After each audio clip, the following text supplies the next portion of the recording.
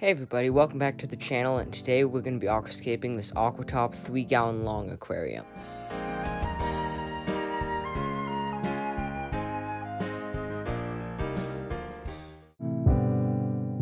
So the tank itself is made by Aquatop. It's a 3-gallon long rimless aquarium that measures 18 inches long by about 7.5 inches tall and 5.5 inches wide. It fits perfectly on this little nano shelf that I have set up, and I was super excited to get this going for my sparkling Gourami.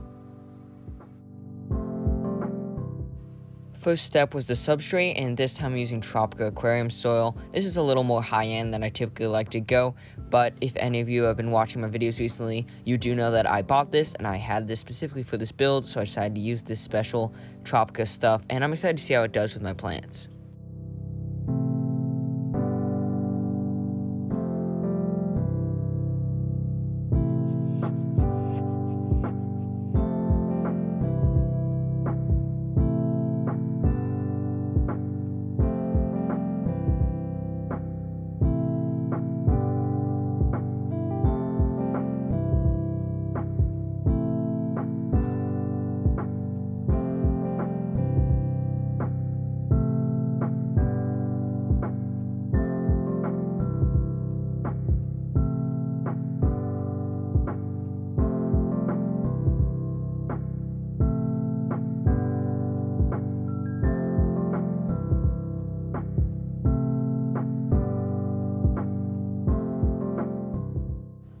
Hardscape was locally collected gray river stone that I pulled from the Spokane River.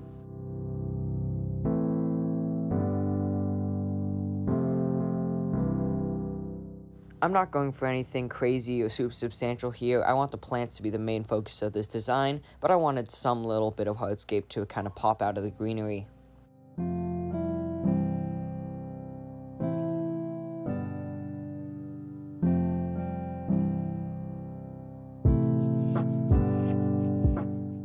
I added a little bit of water to the scape at this point to make planting easier.